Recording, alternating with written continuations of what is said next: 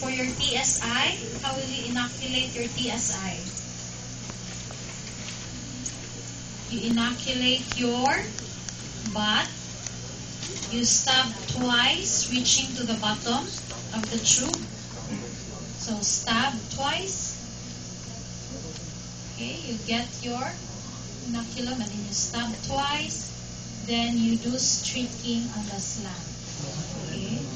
So if you find it difficult to streak the slant, holding the test tube upright, then you slant it and do like that.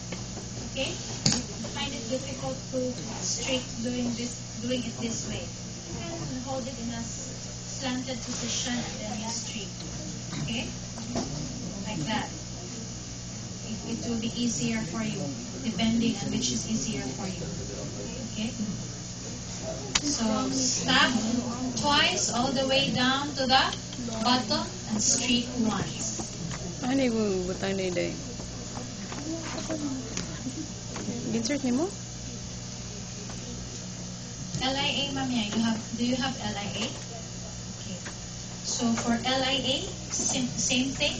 Stab the butt twice all the way down and then streak the slant once. Same thing. Be sure that when you stab, you have the organism in your needle. Do not stab with a sterile needle. You get your organism, you stab, get the organism only once, stab, streak. Okay? Stab twice, then streak. Okay, like that. And then you streak. Okay? That's how you do it.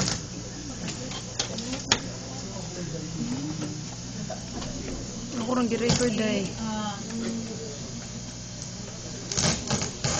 Do you have the SIM media? Okay, for the SIM, you stab the media once all the way to the bottom of the tube. Okay? Get your organism. Okay, and then you stab once. So for SIM, once only. Okay?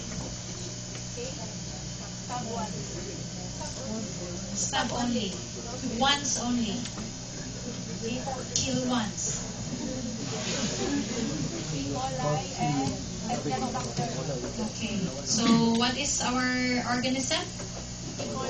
E.coli and E.cloacae. So that's what we're going to do today. All inoculation. Okay? So we'll deal with the results tomorrow. What you're going to do after incubation. So you will not be confused. For now, all inoculation, then incubate. Then tomorrow, we'll discuss again what we are going to do. Okay?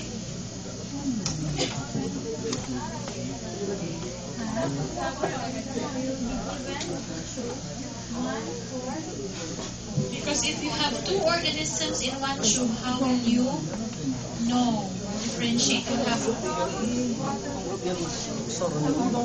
You have erratic results.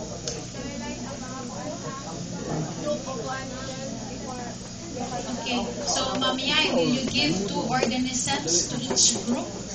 So 2 sets of biochemical tests for each group.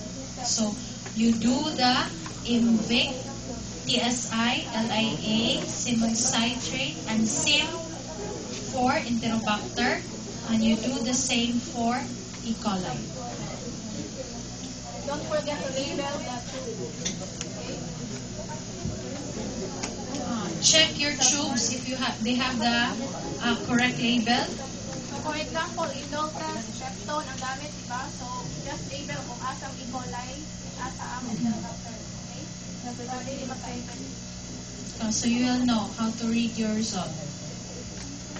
Okay, so when you do TSI, label Enterobacter and label E.coli. Okay, let's go to the lab. Get your material.